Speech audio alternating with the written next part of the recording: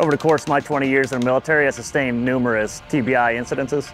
Since then, I've experienced a lot of mental confusion, a lot of pain, headaches, body aches that have interfered with daily quality of life. My name's Chad. I served in the United States Army for 20 years. I first started noticing change about halfway through the first week of treatment here, especially with the use of TMS. That helped me actually calm down, feel like I had more energy and be able to think through different problem sets. The doctors here, I feel like they have a personal interest in my improvement.